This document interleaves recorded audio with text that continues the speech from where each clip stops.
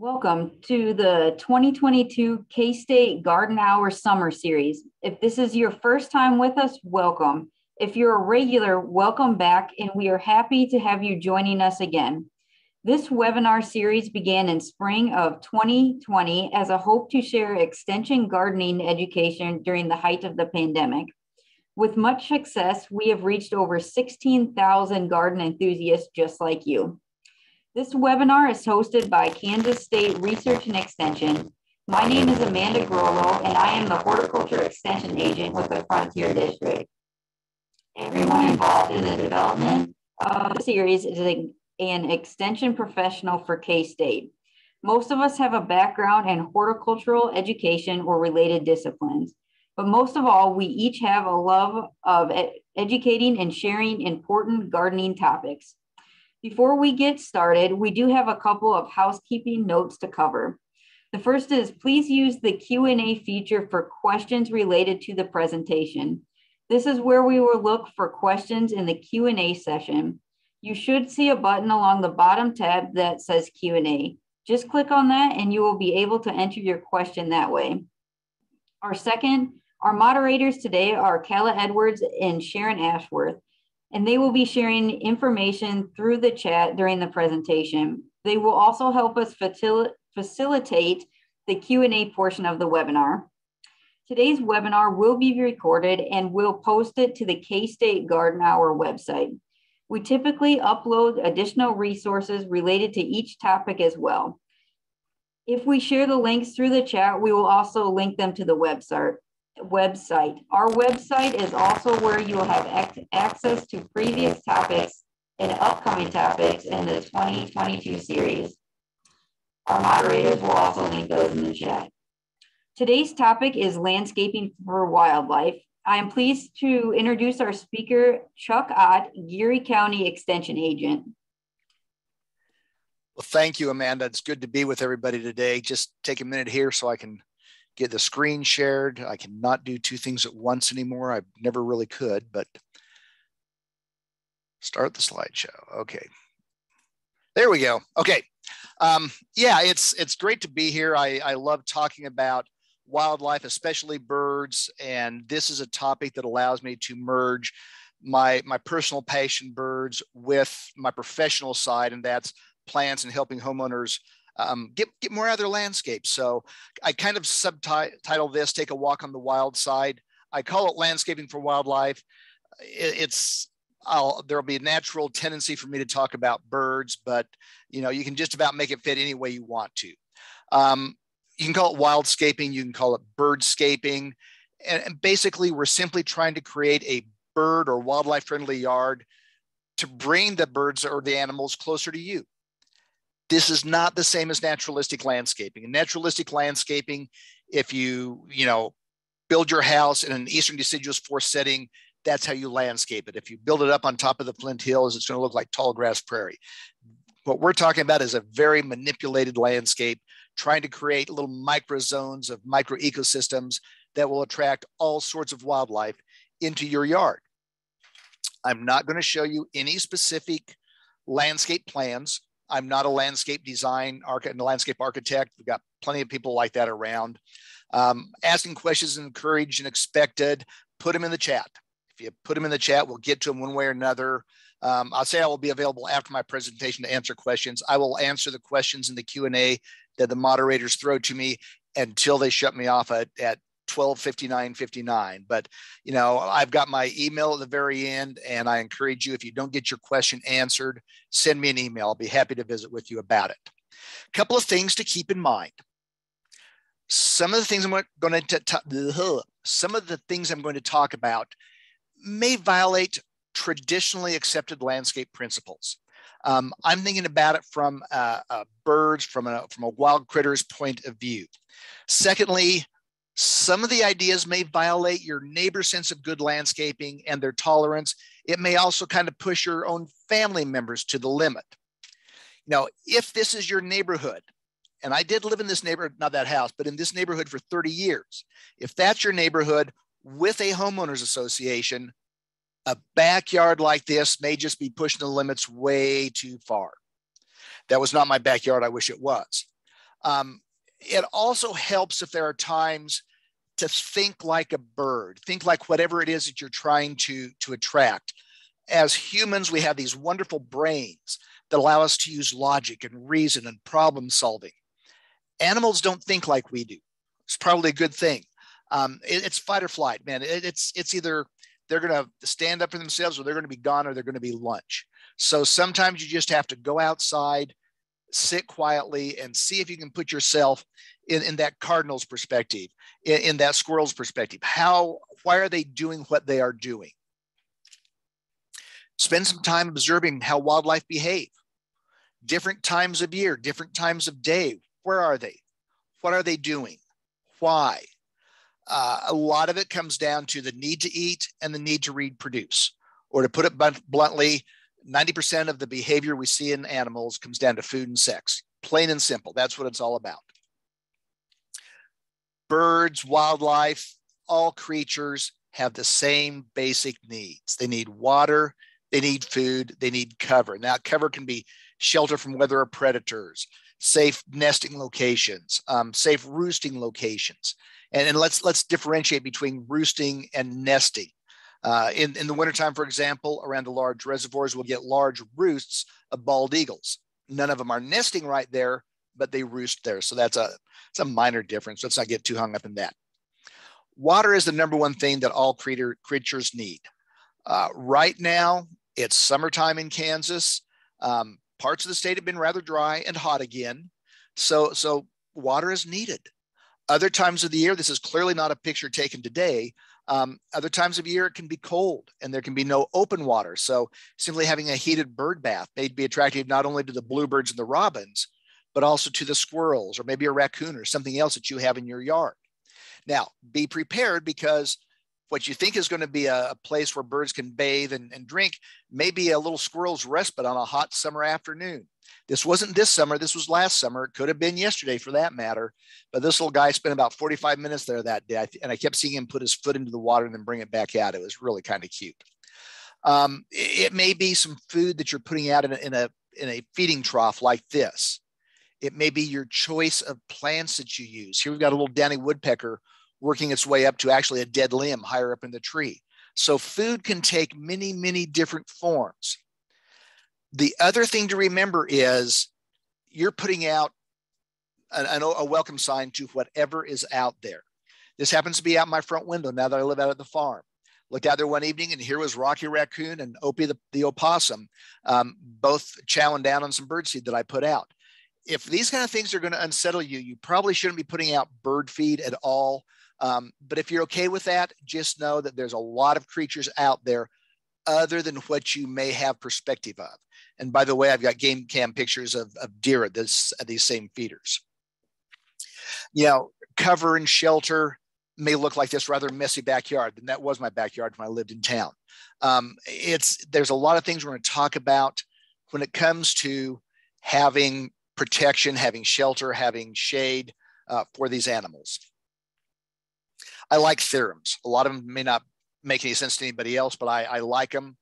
And the first one is, if you plant it, they will come. But there's no telling whether they're going to have 2 legs and wings, 4 legs, 6 legs, 8 legs, no legs. It's just you're putting out an open table and you have no idea what's going to come there. Your landscaping may not help any creature survive the seasons any better. But let's be right honest, while ultimately we hope it's going to help them, a lot of times we're just trying to get them in closer to our yard, closer to their house, so we can see them better. That might be a goldfinch that I saw yesterday morning on a volunteer sunflower outside my back door. You know, it may be that giant swallowtail that was hitting my zinnias a couple of days ago that I got to watch for 20 minutes. Makes it so much fun. We want to see them better because we find wildlife to be calming, to be soothing, unless it's a squirrel getting on our feeders, but we want to have fun with it. Okay, give me shelter. A little play on the Rolling Stones there. The more diverse the mix of trees, shrubs, perennials, annuals, the more diverse and the greater number of species of plants you have, the greater number of species of wildlife that you will have in your yard. The edge effect is what wildlife managers talk about, where 2 ecosystems meet. In Kansas, it's often grassland and woodland, those areas where they meet. It could also be grassland or forest area and aquatic or marsh. We tend to get a lot of ecosystem specialists at the edge. On smaller properties, we can still do this amazingly. But on a large scale, this happens to be out at Milford Lake here outside of Junction City. The land managers have got this area of timber back here and cedar trees, a draw that heads down to the lake. And then they keep this area somewhat open with grassland. Again, not a picture taken yesterday. And then right along the edge here, they till it up every year and they'll plant sunflowers or milo, grain sorghum in there, not to harvest, just to provide some shelter, some food primarily for the wildlife that'll be coming there. Some basic principles in smaller urban lots. And I lived in a lot in town that was 5,000 square feet. That was a challenge. Put larger trees on the perimeter, smaller trees and shrubs closer to the house, closer to your feeders, closer to the bird bath, to whatever. You want to create safe travel lanes. In the case of birds especially, they don't come flying in at 300-400 feet and say, oh, we got feeders down there, and they dive down to them. They come in and they land on the tops of the trees, the tallest trees. They're looking around for threats, for risks, for food, for water. And then they start working their way down, step by step by step by step, until they get to the food. This also means that they've got cover and shelter where they can get away in a hurry. So you want to have those safe travel lanes so they're not exposed to predators any longer than they have to be. Here we've got, and this is that 5,000 square foot lot. At the time this picture was taken, here's a lace bark elm, had a cottonwood over here, had a couple of espaliered fruit trees next to the deck, and an arborvitae here and some boxwood. Here was last year's cedar tree, Christmas tree, happens to be a Fraser fir. You know, I've got all these different areas where they can come into. They can fly up to get shelter. They can fly in to get shelter. I've got a bird feeder here just out of sight to the right is the bird bath. So there's a lot of opportunities there for them. The threats that I mentioned just a minute ago, these can be ground-based. Cats and snakes are the two big ones. Or they can be airily based, birds of prey, hawks, falcons, accipiters. Provide protection and escape from both. For ground-based threats, birds give alarm calls that cross species lines, and they seem to be specific for whether it's an aerial or ground-based threat. If it's ground-based, if it's a cat, if it's a snake, everything just sort of jumps up in the air. If it's an aerial-based threat, a hawk coming in, they dive into cover. They want to try to put as many layers of twigs, leaves, whatever, between them and that hawk as possible. Just generally, evergreens make great windbreaks on the north in the winter and on the west and southwest in the summer. Evergreens also make good cover close to feeders. If I can go back up, here you can see I've got the arborvitae, I've got the boxwood here. Even the old Christmas tree, which I still do, by the way. Those are all providing evergreen cover that they can get into for windbreak and for protection from hawks. Management practices. As gardeners, we quite often tend to be a little bit obsessive sometimes, especially in the fall. We tend to be that busy bee that even in the late winter, it's like, oh, it's nice. I've got to be outside doing something now. I can do this, I can do that. Just relax and chill out. Leave a lot of that stuff there, because a lot of that cover that we leave is protection for somebody else. I've even gotten to the point that I don't start cleaning up my flower beds and all that until it's April. And then I make a pile of it over at the corner of the farmstead so that birds can go and start stripping fibers apart for nests, so that the insects that may have been overwintering in some of those stems have a chance to complete and come out. So leaving those old annuals, those old perennials for cover and feed can make a big difference. Again, my backyard when I lived in town, all of these sunflowers were volunteered from the sunflower seeders that I would have along here. Drove the neighbors crazy. But by the time you get to February and March, there were always little woodpeckers working away on these stems, looking for little borers inside there. You know, the goldfinches, the pine siskins would have cleaned out every single one of the seeds up here. Even the squirrels I would catch climbing up here, trying to see if there were any seeds left. So, you know, leave it, it'll get cleaned up eventually. I mentioned this earlier, any place you see bird, you can replace bird with just about any species and apply the same concepts. Now, we're going to talk about some wildlife-friendly plants here. K-State Research and Extension and the Kansas Forest Service have several bulletins about landscaping plants, you know, preferred landscaping plants for different parts of Kansas for wildlife. I think they may be putting some of those up, but it's a good source there. But I'm going to go through a list of my favorite plants. Most of them are native. First of all, for trees and shrubs, both smaller and larger. And then I'm going to wind up with some stuff on hummingbirds because everybody loves hummingbirds nowadays, it seems like. When you're thinking about bird-friendly plants, wildlife-friendly plants, think food first. Smaller seeded has broader appeal. Think cover. Think nesting and reproduction. I'll talk about several preferences there. Squirrels love things like oak trees because they can go up this time of year and clip the ends of the branches off, and then gather those all up and make their nests up in the tree, getting ready for winter already. So think about all those things. Emphasize native adapted plants. Now, we've got a lot of non-native plants that aren't a problem, but non-native alien invaders are becoming a real problem. Bush honeysuckle, ornamental pears. I've got a slide all about them later. Remember that we live in a prairie state. It gets hot in Kansas. It can be dry in Kansas. Shock. It can be windy in Kansas. Keep all those things in mind. Right plant, right place. And many of those species, like the two I mentioned, are naturally aggressive when placed in a new environment. We remove them from their native environment. The natural controls aren't there, and they just explode. We've seen it time and time again. My number one favorite plant is probably every pasture manager's least favorite plant, and that's the eastern red cedar. And part of that is that some of the characteristics that make it a good wildlife plant also make it despised by pasture managers. Here we've got foliage. We've got a female eastern red cedar, Juniperus virginiana. Some people are going to look at that. A rancher is going to look at that and say, OMG, look at all the little cedar seedlings I'm going to have to be dealing with. A bird watcher like myself is going to look at that and go, wow, look at all that food for birds. Another person may look at it and say, wow, look, we got flavoring for gin here. So, same plant, many different uses. Hackberry. I've got a love-hate relationship with hackberries. They are invasive in urban settings. They produce a lot of seed. They can be somewhat short-lived. They seem to be doing good for 40 to 50 years, and then they start to fall apart.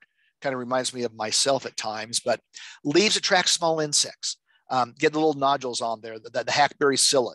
And those little things are going to be emerging from those bumps now and swarming the sides of the house this fall. Just people hate them. The seeds are small and they're very popular with birds. If you plant them, plant it away from the house. Plant it in a windbreak, plant it in the corner, someplace where it's not a risk to the house. Because they will, especially after about 40 or 50 years, they'll start to go to pieces. If they are pruned poorly, they will start to go to pieces. Keep it away, and the birds will love you for it. Now, flowering crabapple. We need to be getting rid of all of those ornamental pears and just go back to flowering crabs. Choose one, and this KSRE bulletin on flowering crabapples is amazing. You can choose the color of blossom. You can choose what kind of fruit it has on it and how long it retains the fruit. Leaf disease resistance. Get one that's cedar apple rust and apple scab resistant. Choose one that bears a lot of fruit, retains it well. Don't plant it where it's going to overhang, say a driveway or a sidewalk, because when that fruit starts to fall off, it can be a risk. It can be a slip risk. It can be just a lot of hazards there. We see very few problems with flowering crab apples volunteering. Ornamental pears, oh my gosh, they're creating forests everywhere. The little seeds from the flowering crab apples just don't seem to be a problem. Flowering crab apple, we need to get back to those. They're wonderful. Eastern redbud, a native. Choose location carefully. Remember, out in the wild, this is an understory tree. It's right on the edge. It gets shade. And we have this bad habit, I'm guilty of it too, of planting them where? Right where they're going to get full sun, full southwest wind, because we want to, use it as an accent on the corner of the house. It's a small tree. It's a short-lived tree. Don't expect this to be here for 100 years. 30-year-old, 40-year-old redbud may be doing pretty good. Good for close to the house. Good cover plant. Attracts late season insects. Now, this is one of my favorite hummingbird plants. Not because of the blossoms are gone by the time the hummingbirds get here in late April. But if you go out and look at the plant now, from now until through September, look at the undersides of the leaves, covered with lots of little insects that the hummingbirds need. It's their protein source. It's also got a lot of little branches that the hummingbirds love to land on, and then that becomes their perch to attack anybody else that comes near their feeders. So good plant, use it appropriately. Roughleaf dogwood is a native shrub. It's another pasture manager's headache, but it's natural, it's native, late summer food source for migrants. I'm going to be leading a bird walk at Milford Lake this weekend. And there's a couple places I want to go that have a lot of just long rows of rough-leaved dogwoods. And they're going to be just filled right now with these little white berries that are ripening up. And by the 1st of October, every single one of these berries will have been eaten by birds. Birds just flock into it. It's great. Now, it spreads by underground, by rhizomes. So it's got root shoots that come up. It likes to run. Plant it where there's room for it to expand. Don't plant it alongside your house. Put it out away from the house. Put it in a landscape setting. Put it in a shelter belt kind of thing, in the corner of a lot in town. But wildlife love it. Preferred nesting plant for Bell's vireo, a little bird that chatters away all the time, but a good plant. Virginia creeper, a native vine. It'll run up just about anything. It just loves to climb, has this great red fall color. The plant itself has berries on it. I've seen wild turkeys taking the berries off this thing. So great plant. Don't confuse it with poison ivy. Remember, it's got 5 leaflets. Poison ivy has 3 leaflets. Things we should be planting more of: serviceberry and juneberry. Red twig dogwood. That's a good accent plant next to the house. The red color is great in the wintertime. American holly, probably the eastern half of the state will do pretty good. You get down in southeast Kansas, it may start to volunteer an awful lot. My friends in southeastern U.S., friends in North Carolina hate this because it just shows up everywhere like elms and hackberries do for us. Winterberry, buffalo berry. Now, do not go to a nursery and say you want a poison ivy plant. They will throw you out of there. But poison ivy is native. It's a survivor. It also has white berries, and the wildlife love it. If you've got a larger lot, if you've got a rural setting, and you've got some poison ivy in a back corner where nobody's going to come in contact with it, leave it alone. It's a survivor. It can grow right down an eroding slope and help stabilize it. But if it's where sensitive people are around, I could do a whole nother hour on poison ivy, but just let it go. It's not a bad wildlife plant. Okay, bigger trees in larger settings. Bur oak. Slow to moderate growth rate. They actually can grow faster than people realize. It's a good mast crop tree, meaning acorns. Now, this is a big acorn. Quercus macrocarpa. That macrocarpa means large cap. It's that if you look at a bur oak acorn, you understand that. It's native, it's strong. It'll be here for 200 years if you don't abuse it. It's a good tree, but it's going to take time, patience, and a lot of room. Red oak is another one. It's got a smaller acorn, so it's going to be more usable by a lot of different species. It's faster growing than bur oak.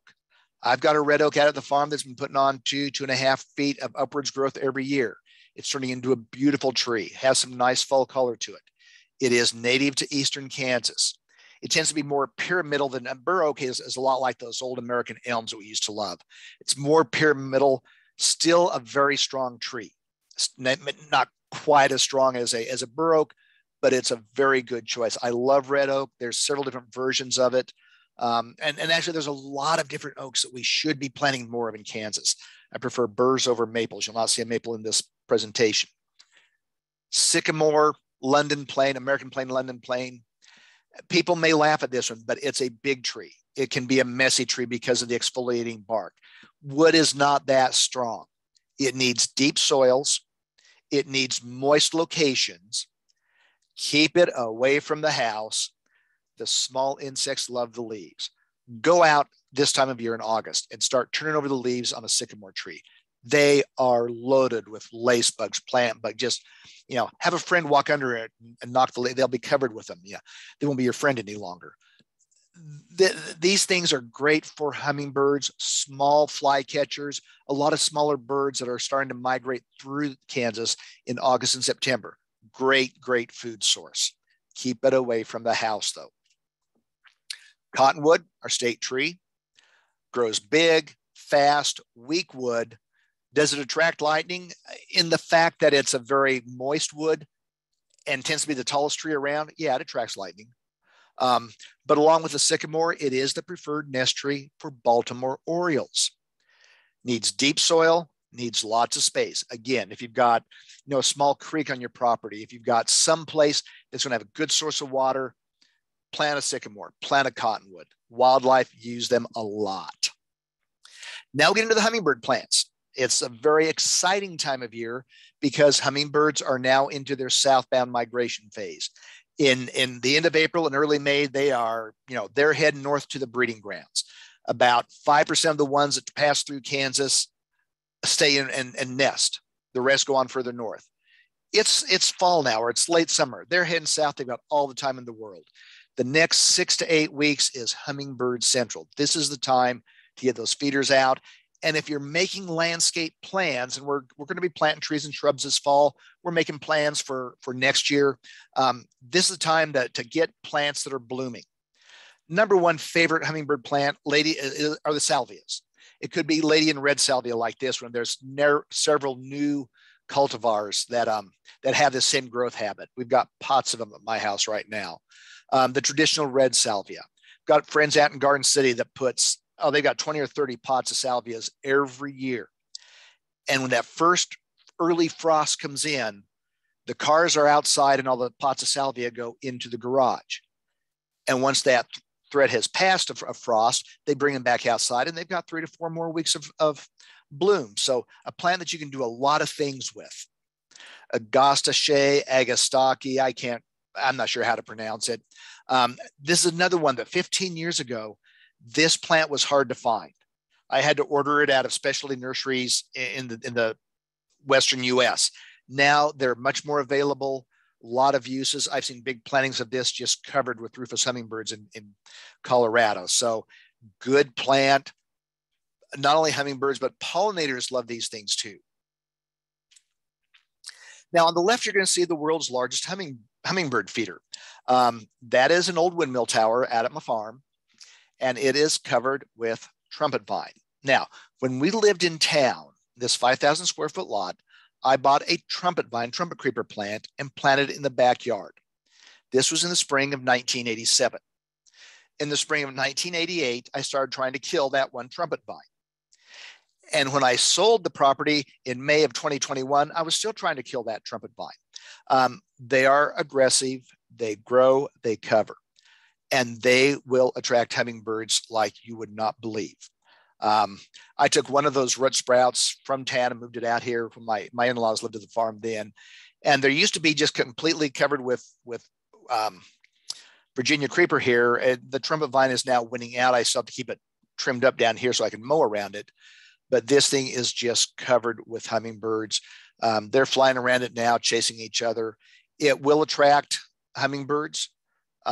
Orioles will use it also, though. Oriole, by the time this one is coming into full bloom, the Orioles are pretty well moving out. But just realize it needs a lot of space. It amazingly is native to the U.S. It's an amazing plant, but be cautious with it. Scarlet runner bean, an heirloom bean variety. It allows you to garden up, to put up a trellis. It's a dry bean. You can take the flowers off after they get through blooming, or you can harvest the pods for the dry beans. But if you buy a package of hummingbird seed mix in the spring, there's probably going to be some scarlet runner beans in it. Hummingbirds love that. The red really attracts them. Hummingbirds will feed on other flowers other than just the red flowers. Red is the flashing neon light that brings them in.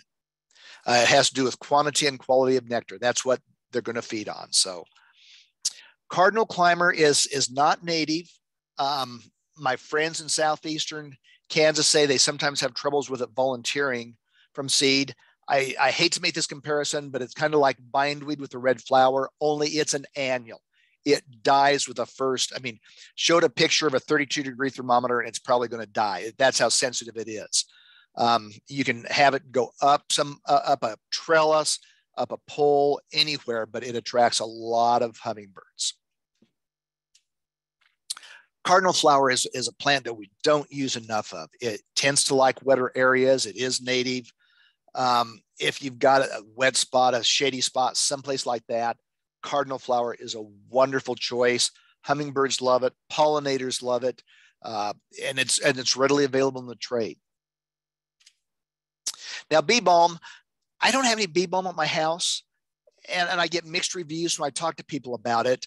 It's a great pollinator plant, but this is just kind of a marker that I like to keep in here just to warn people that any of these hummingbird plants that you put out there that bloom, if they're going to attract hummingbirds, if they're going to attract butterflies, they're going to attract bees.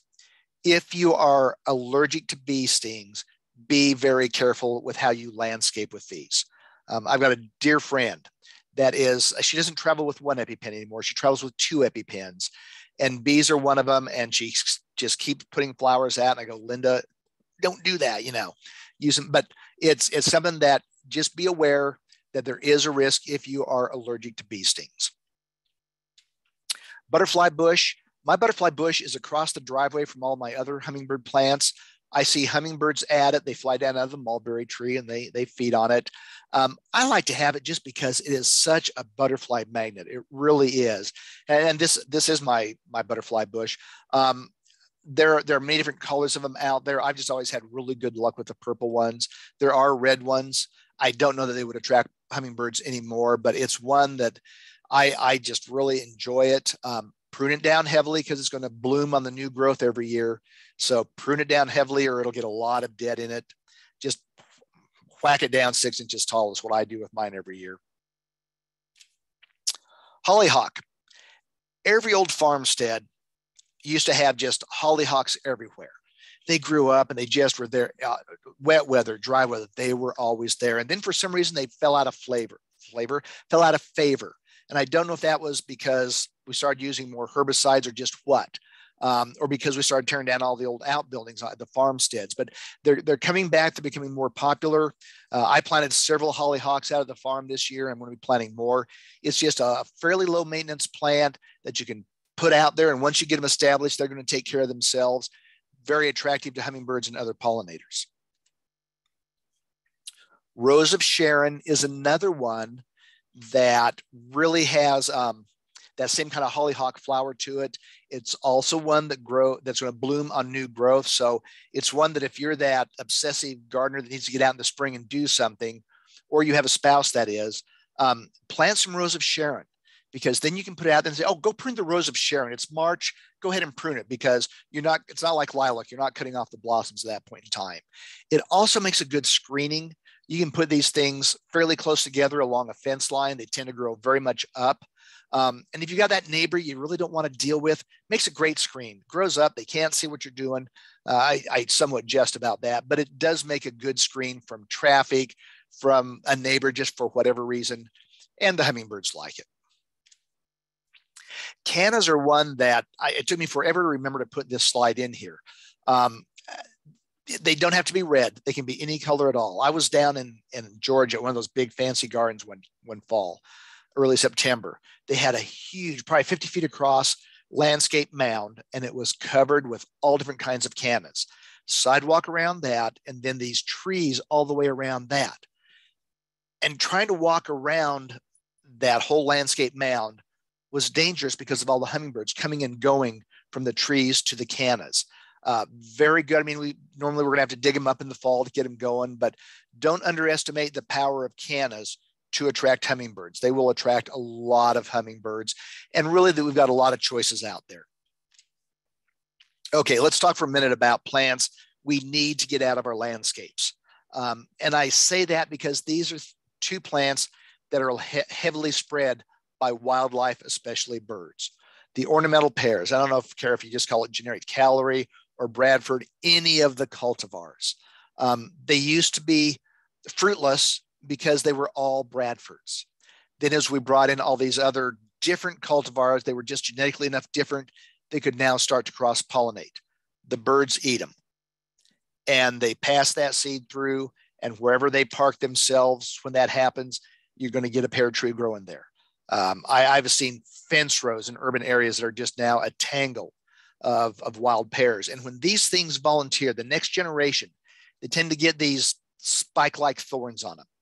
And it's just, you go through that picture on the lower left, you try to walk through that. And I mean, I bleed so easily on my arms, I'll probably be a bloody mess coming out of there. But we don't just need to be not planting them any longer. We need to be removing them from the landscape.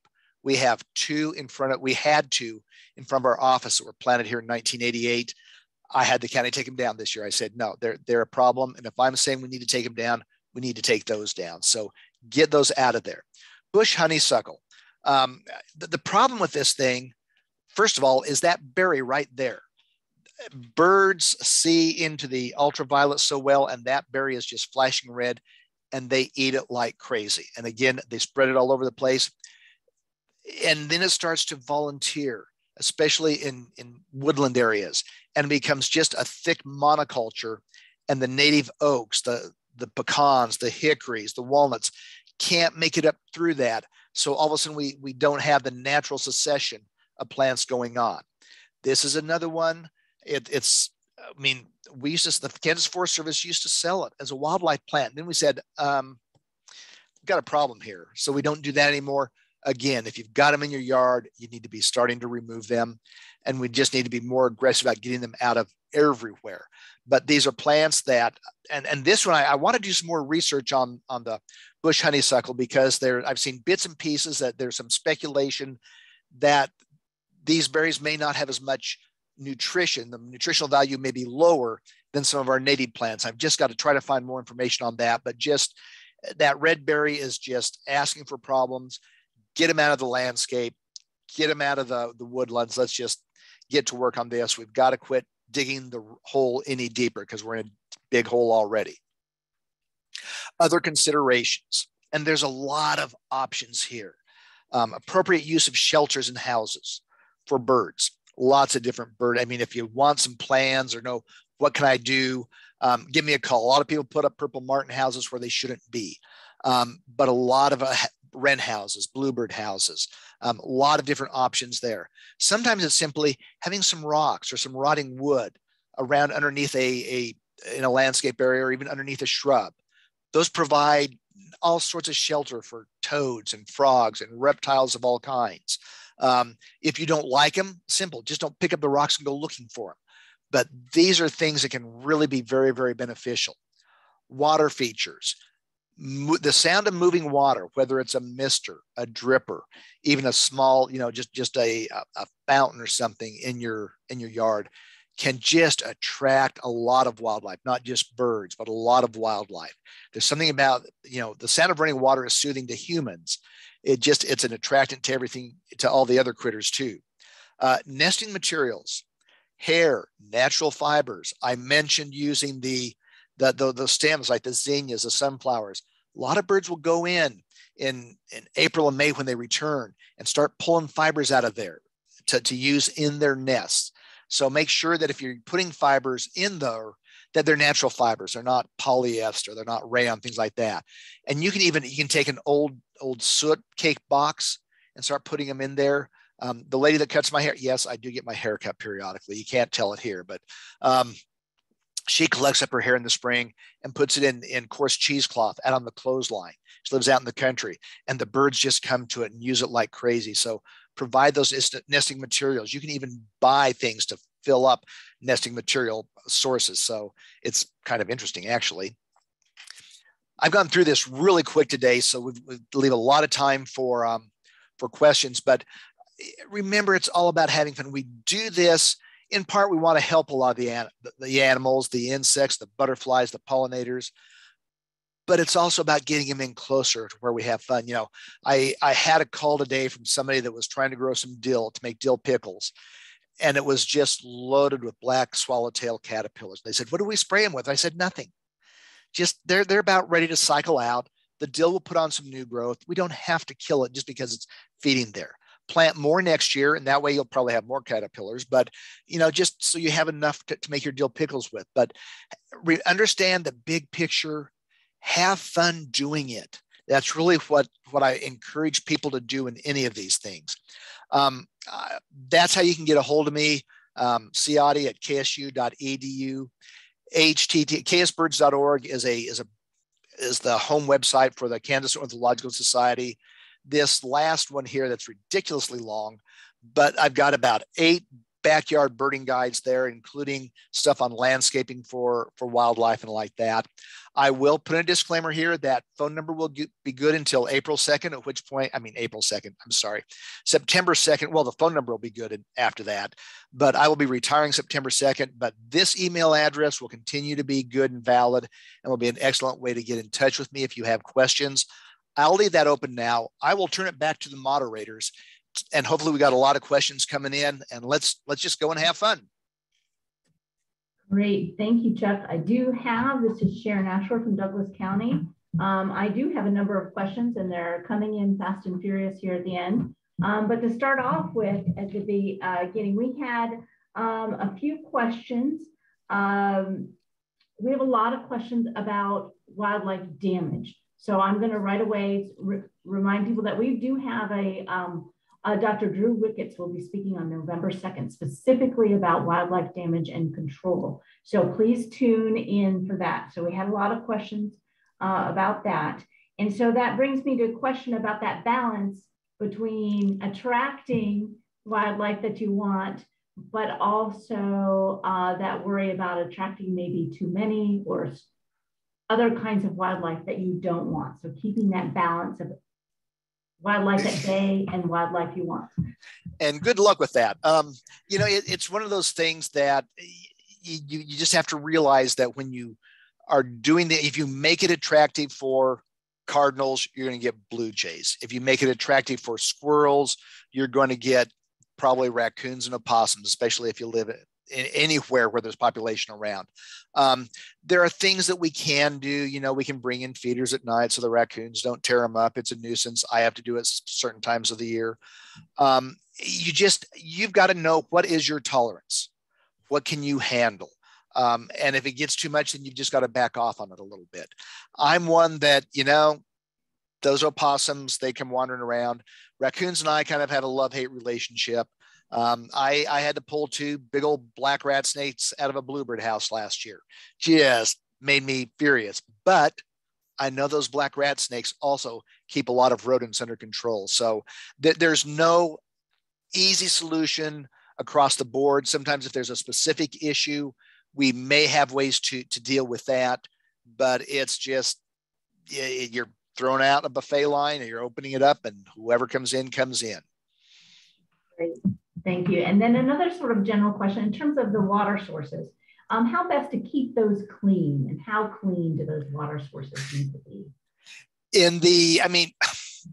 If it's so green, the squirrel can skate across the top of it, it's probably time to be clean. But on my bird baths, I clean them out about once a week this time of year, just from a health point of view and just to keep the algae down. Those bird bath bowls are usually some kind of concrete or pottery. Get a good stiff brush, clean it out. About once a month this time of year, I clean it right before sunset. I go out, I put some liquid bleach in it. The liquid, now you want to get unfragrance, and you just want good old Clorox or Purex or whatever, with none of that stuff in it, because the chlorine in it will evaporate out overnight. In hot weather like this, when it only got down to 80 last night, it'll probably be evaporated out in an hour.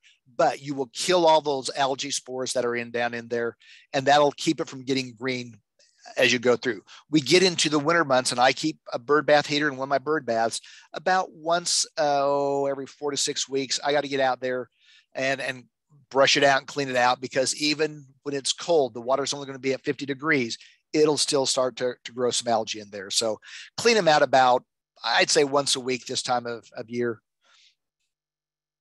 Okay, thank you. I have a couple of specific questions about food sources. Like, is amaranth considered a good food source? And also in that same question, ornamental millet, would that be a good? Okay. Well, yeah. If the amaranth is going to have thousands of tiny little black seeds, and I have watched a lot of species of birds in the fall out in the wild getting up there and getting those out of there. So yeah, the domestic amaranth with those big cascading seed heads, absolutely, it's going to be a good source. Millet, totally. there's several different types of millet. There's foxtail millet. There's pearl millet. Proso millet is the one that is in the bird seed mixes, the little hard white seed. I get volunteer millet around my bird feeders every year, and I just let it grow. But yeah, they're going to be fine. I even get volunteer Milo sometimes. Milo is not as heavily used by birds, especially if there's other sources available. Get those volunteer plants, let them grow. Volunteer sunflowers are just, they get a pass in my flower beds. They just get to grow regardless. Because the blossoms are still falling off of the one that I mentioned earlier, right outside the back door. And here was a goldfinch on it yesterday morning, already starting to pull those seeds out of there. So they're going to strip the seeds out by November or December, which is why a lot of times we don't get a lot of activity at our feeders until we get into December and January timeframe, because there's so many natural foods out there, and they will usually go to the natural foods first. But yeah, all those things you mentioned, I'd let them grow. Not a problem. Okay. I may have missed this as I was trying to answer questions on the Q&A, but echinacea is definitely a good food source. But could you talk a little bit about those plants that have maybe a dual role where they have some nectar food sources, but they're also handy in the fall for seed eaters? Right. Echinacea is one. Any of those cone flowers, any of those that have that kind of a flower head are really going to be utilized.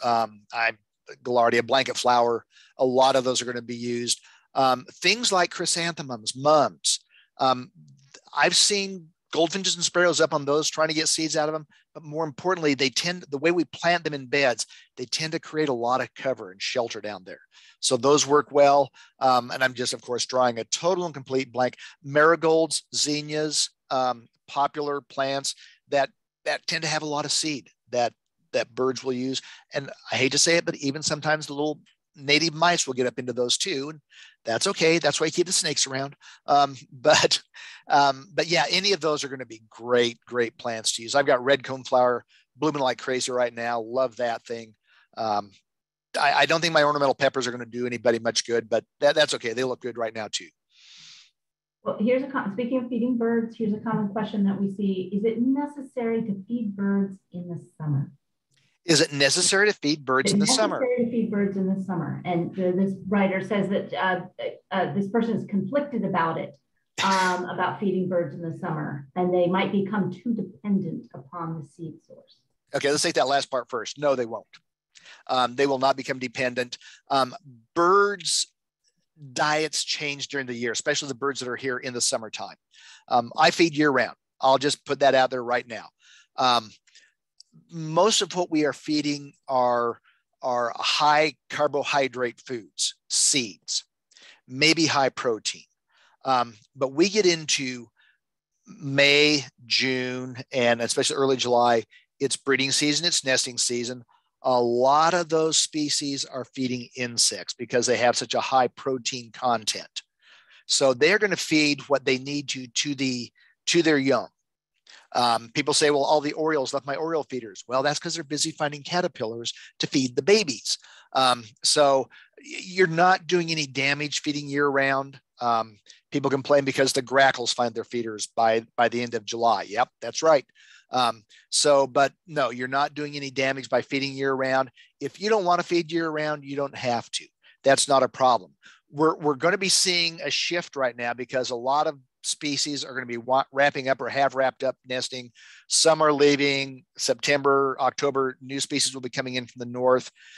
But there's going to be a lot of natural food sources out there in the weeds and the crops and all that. So you remembered all the goldfinches that were at your feeder in April and May, and then you are concerned because it's November and December and you don't see them yet. Well, they'll be showing up just as soon as we have a heavy snowfall or the natural food sources start to thin out. So I feed year round. You're not going to be a problem. That was a long answer to a very short question. But there is a question about, should you remove the twig nests of wrens from the boxes each year? I generally try to keep mine cleaned out, if for no other reason, to reduce the risk of parasites, and then just kind of a little bit OCD personally about that. But in the wild, pre-human settlement, wrens nested in old woodpecker cavities. So they just keep filling that nest up. They'll do some cleaning out, but I do just as a matter, it makes me feel better. It's actually not that important whether you do or not. Okay.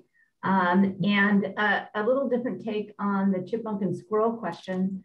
So is it possible there's something that they really like that you could use to lure them away from the things that you're trying to protect? For squirrels, they love corn. They absolutely love corn. We don't have chipmunks in Geary County, Kansas, so I wish we did because I think they're adorable. My friends in Johnson County laugh at me. But something like that, acorns, something like that. Thank you for whoever stopped doing that screen share. I was so busy answering questions, I didn't think to do that. One of the things we can do with rodents, especially that are getting into our bird feed maybe, is we use cayenne pepper, red pepper, ground cayenne pepper, and we just lace that birdseed down heavily. Birds have different taste receptors in their mouth. They do not feel the heat from the capsaicin. Squirrels, chipmunks, raccoons, you can light them up. You can light them up. So we can do that. But yeah, I'd say put out acorns. Go someplace where there's a lot of acorns, gather those up, get corn, and just put that away from. I always say corn is a perfect peace offering to squirrels. Give them corn, and a lot of times they'll leave your sunflower seeds alone. So those are the things that I use. All right, and I'm trying to. There's a lot of questions in the Q&A about getting rid of plants and doing so. So I'm trying to focus a little bit on the wildlife here. So a question here about managing water again on bird baths. Do they need to be changed? We're worrying about mosquitoes. Okay, very good point. This time of year, conditions like this, mosquitoes are going to have a 7-day cycle time or generation time. That's why I'm out there once a week cleaning them out. And it's probably actually a little bit more often than that. But, if you change it once a week, you're going to be okay. Goes 10 days, you're probably getting a mosquito population. If it's a pond, a little, pond is what I'm trying to think of, where it's going to be impossible to do that, get the mosquito dunks. They have a form of Bacillus thuringiensis, variety Israel. I don't know which one it is, but it's wildlife friendly. It is very specific on mosquito larvae. So that's a good option there. But just the bird baths like that, once a week, you're covered. Okay. A couple questions about milkweeds. One, what variety of milkweed is most attractive to wildlife? And then a question about milkweed versus the non-native butterfly bush. Okay. Better. Yeah, the varieties, I like swamp milkweed. I like butterfly milkweed. I like good old common milkweed, even though I had to fight that stuff in the farm growing up. Those are all excellent sources. Probably swamp milkweed gets hammered by every insect under the sun, which is probably why we like to plant it. Common milkweed is a little bit better survivor, but I think those three, but there's a lot of different ones out there. If you look at how many native milkweeds there are, those are also going to be the ones I think easiest to find, but those are my three personal favorites. As far as, I'm not sure the angle on the question about butterfly milkweed versus milkweed versus butterfly plant. I really think that the milkweed is going to have a better nectar source in the long run. I think it's going to be longer, but I think per area, a butterfly bush is going to have a lot more flowers there. So that'd be an interesting thing to study, how much nectar is produced on that. But they're kind of like filling two roles. The butterfly bush isn't going to really serve much of larval plants, I don't believe. Pam Paulson can correct me on that, but I don't think it has any larval food source. Milkweeds are just going to have so much other options as far as larval food as well as nectaring. Yes. A question here about back to birds, trying to attract birds. Can you talk a little bit about maybe the design of bird houses? What might be a little better? This person is especially interested in keeping birds safe from snakes. So are there certain birdhouse designs that you would recommend? No. To keep snakes out, it's basically you've got to put a physical barrier there. Put it on a pole and then have some flashing, have a metal tube on it, something so that they cannot get up to it. That's about the only thing you can do. That's the only thing you can do. Birds do have preferences on bird houses as far as size of the inside cavity, the size of the entrance hole. Bluebird houses, there's several designs that are much more effective at keeping starlings and house sparrows out. So I would say send me an email at cotte, at ksu.edu, and I can get you some information on the correct size for that and the correct entrance hole. But for snakes out of houses, you got to use some kind of barrier to prevent that from happening. And here's an interesting question about, do bat boxes deter birds in any way from coming into the yard and feed and nest? I have never seen any information on that. So I don't think so. And then just as I stop and think about it, their periods of activity are different. I mean, bats are starting to get active as most birds are going to sleep. I think about chimney swifts that I've seen flying with bats at the same time in that twilight zone. No negative interactions there. I don't see a problem with it. Okay, looks like we just have time for a couple more. So real quick one. There was an article right. Are cardinals redder in winter? Are cardinals what? Redder in winter. I think that was an article that was being referred to. So on bush honeysuckle, something about bush honeysuckle and cardinals. I don't know. I mean, cardinals love bush honeysuckle. They'll eat it. Probably number one transporter of the seeds around. And here's a critical question. Since you'll be retiring in September, will you still be available to give talks for garden clubs? I will on birds. Yes. As long as I can still drive and have my wits about me. Okay. So it should be good for 2 or 3 years at least, you know. That's good to know. And then once again, I just want to tell everybody out there that there are a lot of critter damage questions and wildlife damage, and Dr. Drew Ricketts will be on November 2nd. For those that I was not able to get to, please contact your local horticulture agent. Pictures of any sort of holes and tracks are a great thing to send to them. Also, if you've got any sort of invasive plants and any of the insects that are bothering your plants, a good picture and a call to your local horticulture agent can help you out with all those questions that we are not able to get to at this point. And the Drew Ricketts program, I intend to watch that. That's going to be, he does an awesome job, folks. He is really a wonderful resource. Now looking to see if there are any more questions, particularly to the subject at hand. And I think I've got them. I might, if someone send it in a note real quick in the Q&A and I'll get it in.